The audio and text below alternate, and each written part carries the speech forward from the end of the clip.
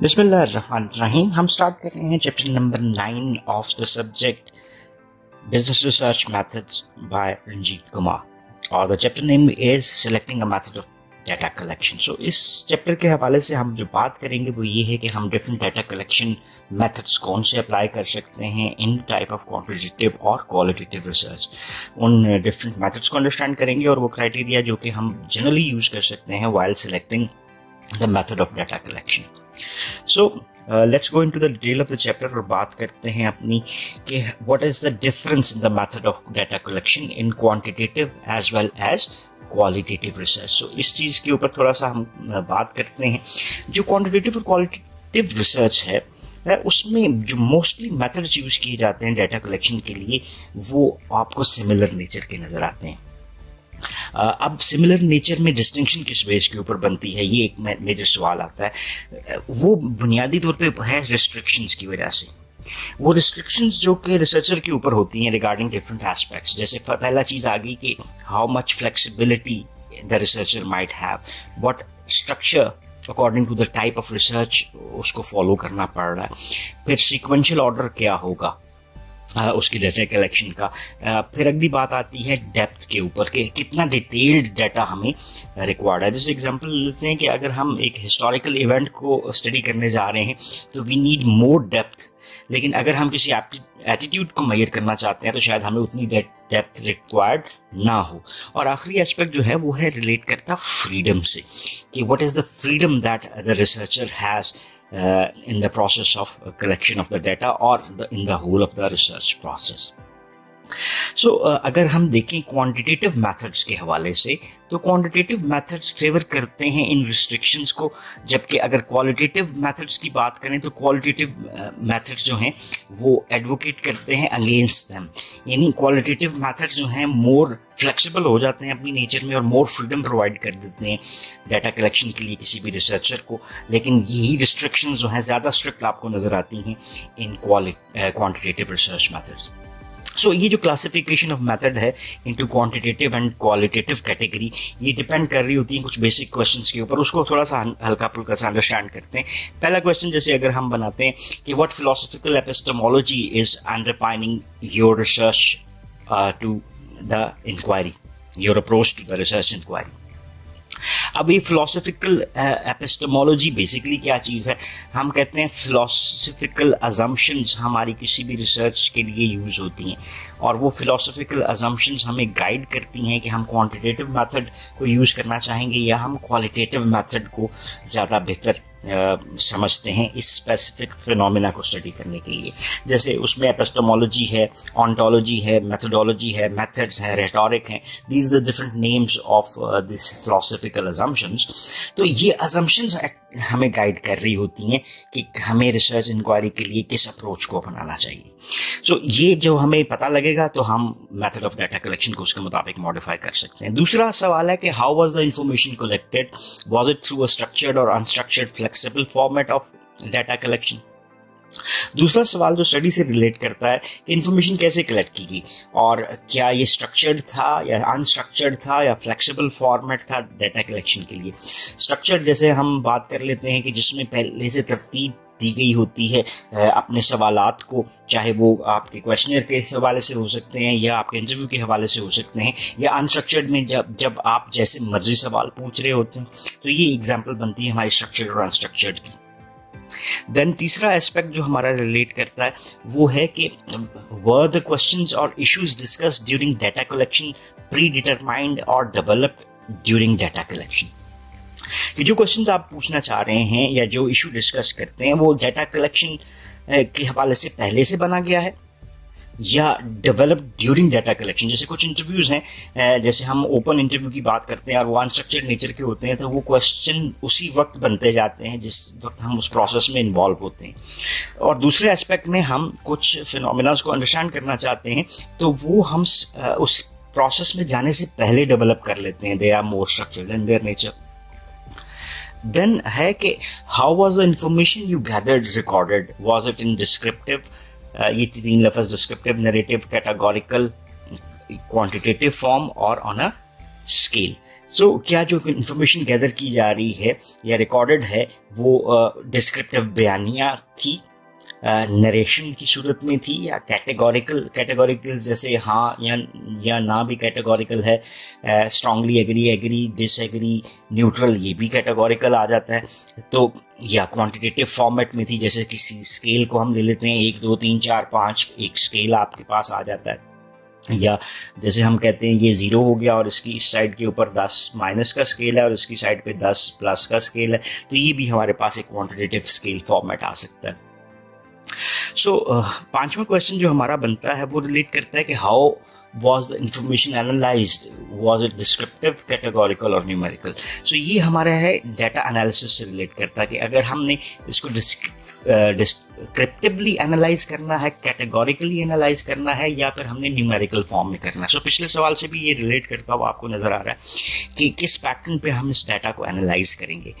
Then हमारे पास आ जाता है कि how do you propose to communicate the findings, कि आप अपनी फाइंडिंग्स को किस अंदाज में कम्युनिकेट करने की कोशिश करते हैं। जैसे आपने उसको डिस्क्रिप्टिव में लिखना है या कोई एनालिटिकल मैनर आप यूज़ करना चाहते हैं, ये भी उसको डिटरमाइन कर सकता है। इसकी एक छोटी सी एग्जांपल क्रिएट करते हैं। जैसे हम कहते हैं जी ऑब्जर्वेशन किसको कहते हैं जी, हम कहते हैं कि जब हम किसी भी फिनोमेना को रिसर्च के एस्पेक्ट में क्रिटिकली ऑब्जर्व कर रहे होते हैं, means watching or specifically listening to others with a specific purpose in mind is termed as observation। तो क्या ऑब्जर्वेशन जो रिकॉर्ड की जा रही है वो किस तरह से है, इन अ नरेटिव और डिस्क्रिप्टिव फॉर्मेट। सो अगर ये नरेटिव या डिस्क्रिप्टिव फॉर्मेट में है तो ये क्या बन जाएगी, it will become a qualitative data. But if it is recorded in categorical form, जैसे हमने उसको 1 2 3 4 5 के स्केल पे कर लिया, या हाँ नहीं कभी कभी इस तरह की कैटेगरीज में कर लिया, तो फिर ये डाटा जो है आपका क्वांटिटेटिव नेचर का हो जाता है। So it will be classified into quantitative और क्वालिटेटिव इंफॉर्मेशन। सो दूसरी बात जो आती है similarity of data. So similarity for data collected through interviews, जैसे अनस्ट्रक्चर्ड इंटरव्यूज आपको नजर आते हैं जो डिस्क्रिप्टिव और नरेटिव फॉर्म में रिकॉर्ड किए जाते हैं, becomes a qualitative method. But इसी तरह से स्ट्रक्चर्ड इंटरव्यू अगर आप ले रहे हो और if the information is recorded in response categories और if the categories are developed and quantified out of descriptive responses, तो वो क्या बन गया, वो क्वांटिटेटिव मेथड में चला जाता है। सो जैसे जैसे हम अगले लेक्चर में भी जाते हैं तो हम इस फॉर्मेट को थोड़ा सा और बेहतर अंदाज में अंडरस्टैंड करने की कोशिश करेंगे with certain examples as well. So descriptive responses जो ऑब्टेन किए जाते हैं ओपन एंडेड क्वेश्चंस की सूरत में, वो क्वालिटेटिव नेचर के आ जाते हैं, और अगर यही रिस्पॉन्सेज न्यूमेरिक्स में लिए जा रहे हैं तो ये क्वांटिटेटिव कंसिडर होंगे। सो ये दीज आर इनफ एग्जांपल्स जो कि हमें डिफाइन कर रही हैं। सो अगर आपने कैटेगरीज डेवलप की हैं और क्वांटिफाई करते हैं कैटेगराइजेशन को as part of your analysis of descriptive responses, जैसे आपने ओपन एंडेड क्वेश्चन की सूरत में ही दिया था, it becomes a quantitative analysis. तो उसका मतलब क्या हुआ कि हम 3 मेथड बेसिकली जो यूज करते हैं। जैसे पहला मेथड हमारे पास अगर आ गया एक इंटरव्यू का, दूसरा मेथड हम कहते हैं डाटा कलेक्शन के लिए, इसको हम कहते हैं जी ऑब्जर्वेशन, और तीसरा रिटन हमारे पास होता है क्वेश्चनियर। सो अब देखें, इंटरव्यू क्वांटिटेटिव में भी यूज हुआ, क्वालिटेटिव में भी यूज हुआ, ऑब्जर्वेशन दोनों में हो सकती है, क्वेश्चनियर को भी हम दोनों में यूज कर सकते हैं। सो जनरली हम अंडरस्टैंड कर पाते हैं कि कुछ क्वेश्चंस के आंसर्स और कुछ जो रिसर्च की कैरेक्टरिस्टिक्स हैं वो हमारे लिए डिटरमाइन कर रहे होते हैं कि हम इस मेथड ऑफ डाटा कलेक्शन को किस तरह से यूज कर सकते हैं। So what are the major approaches to information gathering? ये हमारा इस लेक्चर के हवाले से एक एस्पेक्ट बनता है कि हमारे पास अप्रोचेस ऑफ डाटा गैदरिंग हैं क्या। हमारे पास 2 मेजर अप्रोचेस आती हैं, ठीक है, जिसको हम यूज कर सकते हैं in order to gather the data, और वो क्या हो सकती हैं, वो वेरी कर सकती हैं according to the situation, according to the person, according to the problem, या हम फिनोमेना को किस अंदाज में कंसिडर कर रहे हैं। सो जब आप एक रिसर्च स्टडी कर रहे होते हैं मोस्टली इन सिचुएशंस, तो आपको डाटा कलेक्शन रिक्वायर्ड होती है in the shape of some information, लेकिन बाज़ औक़ात इंफॉर्मेशन जो रिक्वायर्ड है वो पहले से ही अवेलेबल होती है। पहले से अवेलेबल से मुराद यानी किसी और रिसर्च में, किसी और पैटर्न में उस डाटा को पहले से कलेक्ट किया गया है। So sorry. सो इस अप्रोच की बेस के ऊपर आप डाटा गैदरिंग को क्लासिफाई कर सकते हैं। पहली क्लासिफिकेशन जो बनती है वो प्राइमरी डाटा की होती है और दूसरी क्लासिफिकेशन है सेकेंडरी डाटा की। सो पहले इसको थोड़ा सा डिफाइन कर लेते हैं। प्राइमरी डाटा वो कहते हैं, इसके लिए जनरल वर्ड यूज होता है, इसको हम कहते हैं first hand data. What is first hand data? यानी वो डाटा जो कि फर्स्ट हैंड पे कलेक्ट किया जा रहा है। यानी जब एक रिसर्चर अपने तौर पे डाटा को कलेक्ट करता है तो वो कौन सा डाटा होगा? प्राइमरी डाटा होगा।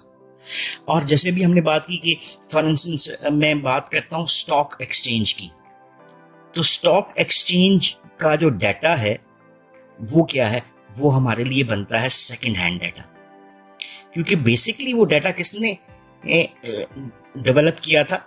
वो डाटा स्टॉक एक्सचेंज मार्केट में डेवलप हुआ था और अब हम उसको अपनी रिसर्च के लिए यूज कर रहे हैं। तो वो प्राइमरीली जो कलेक्ट हुआ वो किसी और की तरफ से था और हमने उस डाटा को फिर फर्दर अपनी पसंद के लिए, अपनी ज़रूरत के लिए, अपनी रिसर्च को फैसिलिटेट करने के लिए यूज किया, तो वो हमारा सेकेंडरी डाटा कहला रहा है।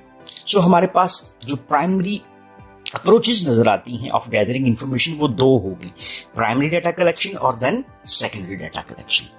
सो आगे आने वाले लेक्चर्स में हम इसके ऊपर किस अंदाज में बात करेंगे, इसको भी थोड़ा सा और एक्सप्लेन करते हैं और बात करते हैं कि हमारे पास ये मेथड्स किस अंदाज में आते हैं। सो पहले आ गया हमारे पास एक सोर्स, जिसको हमने क्या कहा? Secondary source of data collection. और फिर हमारे पास आ गया primary source of data collection. So secondary source क्या होता है? जो डाटा पहले से already researched by someone else and then used by the researcher, तो वो अमूमन शेप होती है किसमें जी? डॉक्यूमेंट्स में। जैसे हम कहते हैं जी गवर्नमेंट की पब्लिकेशंस हैं जो रिपोर्ट्स छपती हैं, अर्लियर रिसर्चेस होती है, कोई सेंसस आपका हुआ है या कोई पर्सनल रिकॉर्ड्स हैं या क्लाइंट की कोई हिस्ट्रीज हैं या सर्विस रिकॉर्ड्स हैं। ये तमाम चीज़ें आपके सामने किस सूरत में आती हैं? डॉक्यूमेंट्स की सूरत में। तो ये डॉक्यूमेंट्स आपके लिए एक सेकेंडरी सोर्स ऑफ डाटा बनते हैं। सो आगे एक लेक्चर में हम इंशाल्लाह सेकेंडरी सोर्स और उससे रिलेटेड प्रॉब्लम्स के ऊपर भी बात करेंगे। अभी देखते हैं कि मेथड ऑफ डाटा कलेक्शन में दूसरा सोर्स हमारे पास कौन सा बनता है, और वो है जी primary source of data collection. Primary source हमने डिफाइन किया कि वो डाटा जो कि फर्स्ट हैंड पे रिसर्चर खुद कलेक्ट कर रहा है। लाइक वो क्या हो सकता है जी? पहला ऑब्जर्वेशन, दूसरा इंटरव्यू और तीसरा क्वेश्चनियर मेथड। सो ऑब्जर्वेशन किसको कहते हैं? ऑब्जर्वेशन हम डिफाइन करते हैं एक सिस्टमैटिक प्रोसेस जिसके through we are watching and listening to others with a specific purpose.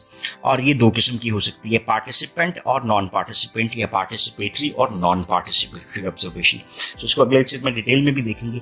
Then interview किसको कहते हैं? हम डिक्शनरी डेफिनेशन डिफाइन करती है कि face to face discussion between two और more than to individuals is explained as an interview. और ये इंटरव्यू दो किस्म के हो सकते हैं और फिर ये तीसरी फॉर्म भी बनाएंगे हमारे लिए, यहाँ पर स्ट्रक्चर्ड और अनस्ट्रक्चर्ड। और इसको अगर हम तीसरी फॉर्म में कहें तो इसकी हम बात करते हैं दैट इज सेमी स्ट्रक्चर्ड। ठीक है, तो ये तीन फॉर्म्स आ गई, इनकी डिटेल को हम अगले लेक्चर में अंडरस्टैंड करेंगे। और तीसरा मेथड जो प्राइमरी सोर्स में यूज किया जाता है वो है जी क्वेश्चनियर। क्वेश्चनियर किसको कहते हैं? हम सवालनामा, यानी written set of questions on a piece of paper is termed as a questionnaire. अब पीस ऑफ पेपर जरूरी नहीं है, क्योंकि हम उसको इलेक्ट्रॉनिकली भी डेवलप कर सकते हैं, और उसके हवाले से हम बात करेंगे कि क्वेश्चनर को हम किस अंदाज में यूज कर सकते हैं। वो मेल्ड क्वेश्चनर भी हो सकते हैं और देन कलेक्टिव क्वेश्चनर। तो इसकी एडमिनिस्ट्रेशन क्या होती है, अगले एक लेक्चर में इंशाल्लाह हम इस पे डिटेल पे भी बात करेंगे। सो ये हैं हमारे वो possible methods of data collection. So that was all about this lecture. इस लेक्चर में जो बेसिकली हमने बात करने की कोशिश की है वो रिलेट करती थी कि हमारे पास डाटा कलेक्शन मेथड क्या हो सकते हैं, उसको हमने ब्रीफली अंडरस्टैंड किया। फिर हमने एक बात की कि क्वांटिटेटिव और क्वालिटेटिव रिसर्च में different methods of data collection किन बेसिकली रिस्ट्रिक्शंस की बेस के ऊपर बनते हैं, और कुछ फिर हमने उसकी एग्जांपल्स को भी देखा। और एट द एंड हमने major approaches to information gathering में प्राइमरी डाटा और सेकेंडरी डाटा का एक इंट्रोडक्शन दिया। सो इस लेक्चर को हम यहीं पे ख़त्म करते हैं। If you still have any question और क्वेरीज तो you can ask in the comment sections, और नेक्स्ट लेक्चर्स में हम इन्हीं बेसिक जो सोर्सेज हैं उनकी डिटेल में बात करते जाएंगे। So thank you very much for watching this video. Have a nice time. Allah Hafiz.